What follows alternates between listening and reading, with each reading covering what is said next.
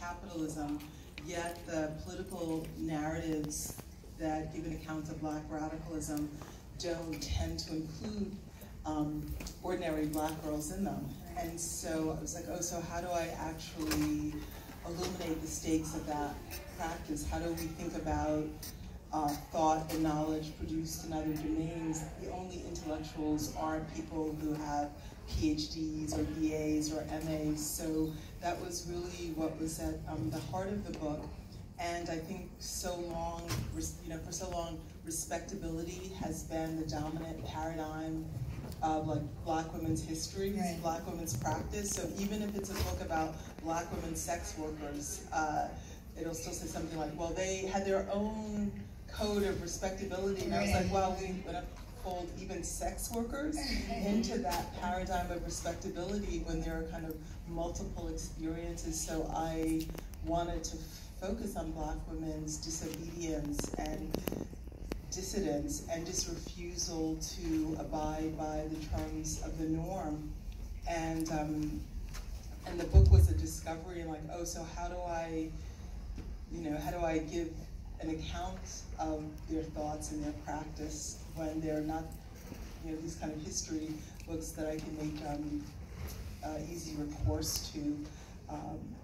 You also asked about the photo of the Aikens girl. In the course of doing research for the book, I discovered a nude photograph of a girl who's probably about like 10 years old that was taken in the studio of an artist, Thomas Aikens. And when I saw that photograph, that girl just arrested me, because I thought, how did she get into that studio? And I knew that the answer couldn't be good.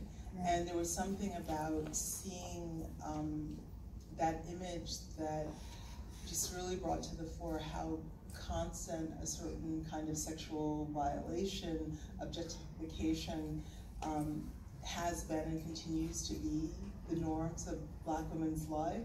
But this photo, it's art, so it has a certain kind of autonomy. But this photo, all of the kind of critical readings of it were all about the seductive gaze of the young girl in the photo. And I thought, like, are they crazy? Right, like, she's 10. She's 10. And it was about the kind of the narrative that was waiting there to capture her.